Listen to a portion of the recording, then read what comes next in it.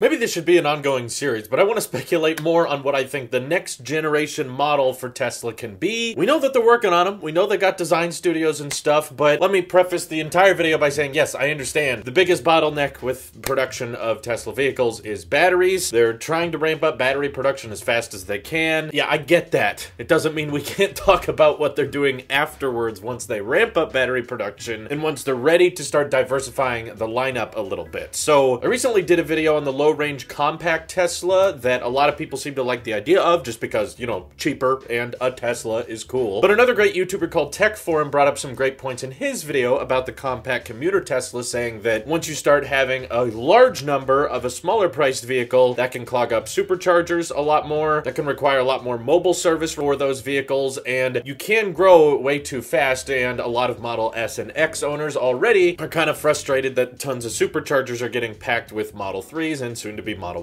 Ys. So basically, a compact commuter Tesla, there's its own set of disadvantages that go along with that. And that's why Rivian may have a decent advantage in the future, because at this point, we do not really see Tesla talking about much efforts to create some type of maintenance van like this, which has more applications than I think people realize. It's a lot more than just delivering packages. You know, you have ambulances, you have Tesla's own mobile service, which is oftentimes using vans from other brands, which you gotta admit that kind of looks bad. But then, of course, you have lots of contractors out there like plumbing or electrical people that have to have vans that they can walk in and have lots of their materials to work with and drive out to people to, of course, provide services for them. So it's a lot bigger than just delivery vans, though that is a huge market of, you know, Amazon Prime trucks delivering stuff to people, UPS locksmiths, you know, pool maintenance people, all types of businesses that could take a huge advantage to vehicles like this because, of course, they come with their own set of electrical benefits, like much cheaper to maintain and you don't have to drive the thing to a gas station. Most of the time, there's exceptions, but most of the time commercial vehicles like this do not get to go home with the driver of that business. Typically, they have a warehouse somewhere that they could likely plug into, and given it's not the size of a semi-truck, you could probably get a decent amount of range with standard, you know, NEMA 1450 plugs. Overnight, just by plugging these things in, you have a full day of driving them around a city, and while it's probable they would require fairly large battery packs, which again bumps up with the main problem with Tesla's production right now is their constraint on batteries, but I think there's enough local use for delivery vans like this that you could make a not crazy range version of it that could still sell pretty well. I think Tesla would have a distinct advantage in this department, not just because of their battery technology, but also because of the power consumption they're able to get on their motors. So we obviously know the big limitation right now is batteries, but having much more power efficient motors means that you could have fairly large vehicles that, okay, maybe they don't break 300 miles of range, maybe more something like 250. That would still cover a lot of day-to-day driving for a lot of those commercial vehicles that are just driving around town. They're picking up groceries or dropping off packages, and they don't really necessarily need to go great distances for deliveries. But again, the standard van market is a pretty big one. There's lots of different use cases, and I'm completely aware that there are some businesses and some commercial uses that would need the best range possible. But again, that's where Tesla would have that advantage. So in time, perhaps offering options that could easily reach over 300 miles, perhaps one day 400 if the company is willing to pay for it, because once you get that cost of ownership way down, less brake pad replacements, less oil changes, the benefit of regenerative braking, and of course charging almost always being cheaper than gasoline, I think brands and even small independent businesses that need vehicles like this would be willing to pay a lot up front, especially if, since it's an electric vehicle, it could have some plug-ins on the inside so that they wouldn't have to bring around generators and plug into their own forms of electricity, because similar to the Cybertruck, you know, they'll just have a big battery pack they can tap into. Since it's meant for commercial use, perhaps even having an option for a built-in air compressor, just like the Cybertruck, that depending on your commercial use may be really helpful to have in this type of workforce. So I brought up Rivian earlier because I do think the fact that Amazon wants a bunch of Rivian designed delivery vans may give them a significant advantage on the market over Tesla, and this is one of the reasons I think Rivian is being somewhat smart with their launch right now, is they see the market Tesla's going after, which is a lot of sedans and SUVs and kind of in that luxury department, whereas Rivian is definitely catering a lot more towards that outdoor adventure life, and the Cybertruck is kind of Tesla's response to that. But the fact that Rivian is partnering with Amazon to work on these delivery vans that are likely going to have decent range and be fairly practical for commercial use cases, that's something Tesla doesn't appear to be focusing too much on right now. Maybe businesses wouldn't be that interested in it, so that's perhaps why Tesla's not focusing on it right now. I'm sure the Model 3 and Model Y and later the Cybertruck are probably going to be huge cash cows, but once they start ramping ramping up battery production, and they have to decide what our next model, what our next vehicle is going to be, going where the money is and catering towards those big businesses that are going to utilize these things, but not in a way that throttles your battery production so much like the Tesla semi-truck does, may be a really smart move, given Rivian's already appearing to be investigating this type of industry. So, not as exciting as the compact commuter, because I know a ton of you out there just want cheapest Tesla possible, make it small, make it bad range, I don't care, I just want the car. This one might make a lot more logistical sense for the company. But what do you guys think? Feel free to let me know down below. Thank you guys for watching, and I hope you have an excellent day. Take care.